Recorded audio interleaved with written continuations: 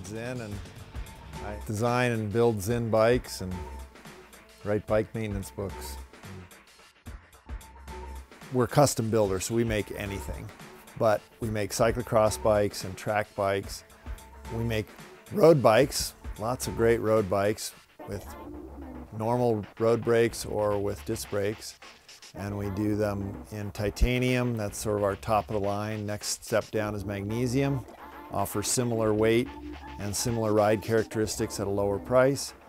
And then steel, and then we do also lots of mountain bikes. We'll do hardtails in all those same materials, titanium, magnesium, and steel.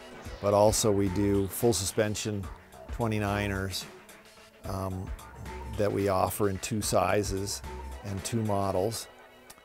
The Zinn customer tends to be, for the most part, tall. Not that I don't love making bikes for every size people. There's nobody that designs bikes better than I do, but I make great bikes for every size.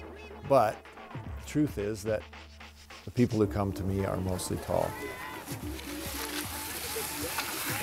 That was one of my first challenges, that is continually a challenge, to be able to provide a bike to those guys that fits huge guys up to 7'2" and 350 pounds, that doesn't shake and fits them well and is also reasonably light as well as reasonably aesthetic too. One of the design philosophies that I have is sloping the top tube and lowering the intersection point of the top tube with the head tube so that I'm decreasing, making the frame more compact, yet the end points where the rider touching, the feet, the butt, and the hands are in the proper relative positions. One of the things that we do that I think is the most unique and really an incredible service to people that other people don't offer is fully engineered travel bikes, especially for really tall people.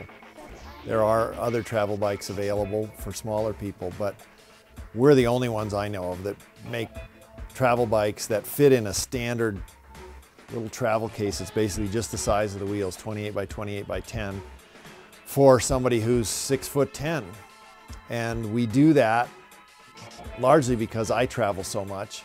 My titanium travel bike that I have now, I've got over 150 plane flights on it, and I really know exactly how I want it to go and how to make it quickest to put it in the box and quickest to get out and going again.